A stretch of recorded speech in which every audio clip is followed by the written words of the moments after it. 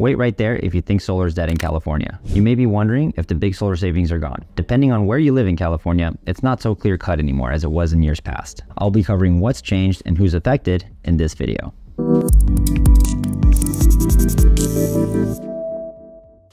Hi, I'm Tom with Premier Roof Solar. I've been helping homeowners save money on their power bills for the last 5 years with renewable energy. My goal is to educate and empower homeowners like you so that you can make the best decision for your unique situation. This past April, California allowed 3 of the largest energy monopolies in the state to cut back incentives for solar production from homeowners. Investor-owned utilities control 72% of the market here in California. And the 3 biggest companies are SoCal Edison, PG&E, and SDG&E. They successfully lobbied to do away with the one-for-one credits for the energy that you send back to the grid, or in other words, the retail value credits that you would get for any energy that you send to them. They claim that homeowners without solar are paying higher and higher energy bills to maintain the grid because of homes with solar. Of course, they don't mention the $2 billion they rake in per year, nor that they have to pay settlements for the Thomas Fire, Woolsey Fire, Zogg Fire, and I'm sure a few others that I'm forgetting, because they didn't invest money in their infrastructure to maintain it when they should have. All that said, these changes have been approved by legislators. So what does that mean for you? It depends on who your utility is. LADWP, for example,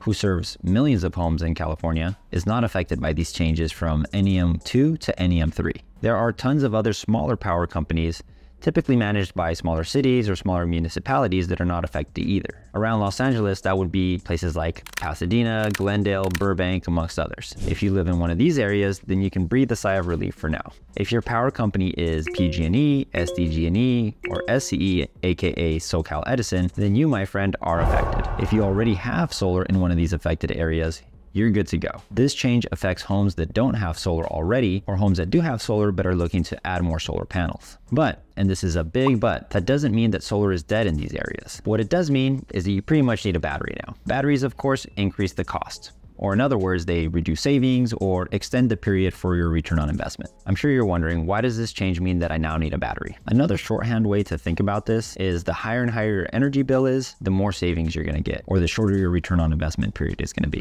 with a $2,400 annual spend on energy as the baseline. So in a nutshell, if you're in an affected area, the credits for overproduction at the wholesale price will not cover your evening usage anymore. And that's when the battery comes in. During the day, you'll power your home, excess energy will charge up your battery, and as you progress into the night, your solar panels produce less and less power and eventually stop producing, meaning that you stop getting power from the solar panels. You'll then start pulling energy from the battery. There are tons of variables when it comes to getting solar, but that doesn't mean it has to be confusing. It's just a matter of having a conversation with a knowledgeable solar expert that you trust, so don't get deterred. Every homeowner, home, roof, utility, financial situation, everyone's lifestyle and goals are gonna be different. So don't go with a cookie cutter option, and don't get pushed into one option without fully talking about all of these. The most common way people do it is some kind of a monthly plan, but what that looks like can vary widely. To learn more about what you should know before getting solar, click this video next.